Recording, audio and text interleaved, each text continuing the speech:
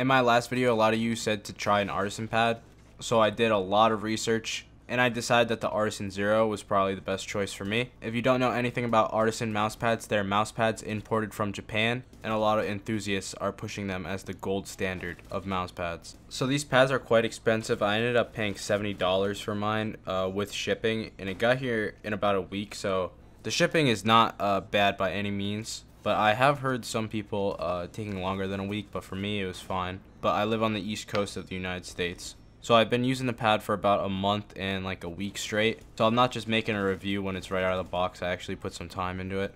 I personally believe that mouse pads are really important. I think that they're almost as important as your mouse when it comes to aiming your best. And I've tried a lot of mouse pads. So I have some pretty strong personal opinions and I know what I like. I know what I'm looking for. So compare your preferences with mine and see if my opinions would apply to you. So I'm going to be going over what I liked and what I didn't like about this pad. So we'll start off with what I liked. The first thing is that it ships flat. I've had a lot of mouse pads, and some mouse pads I've had like literally never go flat. I swear to God, I've like rolled them the opposite way. I've put heavy things on top of them for like multiple days and they just never went flat. Specifically like the QCK Heavy, for some reason mine never went flat. So the Artisan pads actually ship flat. They ship in a huge box. I'll put a picture up on screen. It's good. I wish more companies did this. This is amazing. It's much better than keeping the pad rolled up in a box. So the second thing I liked was the stitching of this mouse pad. The stitching is hands down the best stitching of any pad. It's actually lower than the mouse pad itself, so you don't feel it.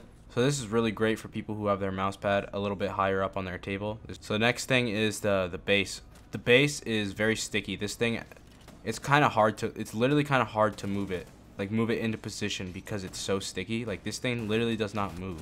Another thing I just want to touch up on is the build quality itself. I mean, it feels really high quality. Like, it does not feel cheap. Sometimes you'll get a product and you're like, oh, this just kind of feels cheap. No, this is, like, the overall feel of the pad is really great. So the greatest thing about the pad is it does not get affected by humidity. The majority of popular mouse pads that are out right now are affected by humidity. GSR, GSR SE, QCK are all affected by humidity, and they become slower when the humidity in the air is higher.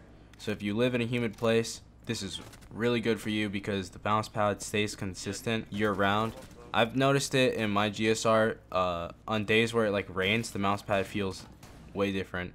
It's much slower. It becomes very muddy basically. So what did I dislike about the Artisan Zero? First of all, shooting sleeves don't work. So if you're a player that uses a shooting sleeve on your arm will not be gliding any better because there's friction. It's hard to see in the video on the screen, but I'm trying to move my arm and my sleeve is getting snagged. There's way too much friction, and this is what the soft variation. I have not tested the extra soft version, so I'm not sure if there's any difference, but soft and shooting sleeves do not work. Next thing I didn't like is the roughness of the pad. I wish that I got the extra soft version because soft is a little scratchy to the skin, and I noticed the friction on my skin was more than I'm used to. So if you're coming from the GSR or GSR SE, the extra soft is probably much better. It's going to be more what you're used to. The soft is just a little bit scratchy to the skin. It's a little bit irritating. So if you're looking for that smoother glide on your skin, extra soft. And that's about it. There's not much to hate on besides a few personal preference things. So who would I recommend this pad? I think it's a safe pad to recommend to basically anyone wanting a normal speed cloth mouse pad with the best build quality possible. And I would definitely recommend the extra soft version to a GSR, GSR SE user or someone wanting a soft to the skin type feel. And if you prefer like a rougher feel to your skin, I've heard that the mid is fine as well. Basically all the variations are pretty good. For me personally, I would steer more towards the extra soft side. So who would I not recommend this pad to?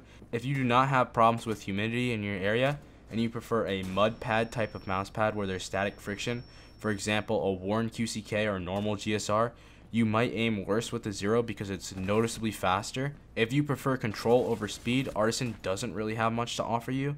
This is not a mud pad by any means, so you might aim worse. It is noticeably faster. Also, if you're into super fast mouse pads for whatever reason, the Zero might be actually too slow for you. The speed of it is pretty normal, I would say. It's not a slow pad and it's not a fast pad. It's right there in the middle. Thank you guys for watching. Recommend me what you want to see me review in the comments.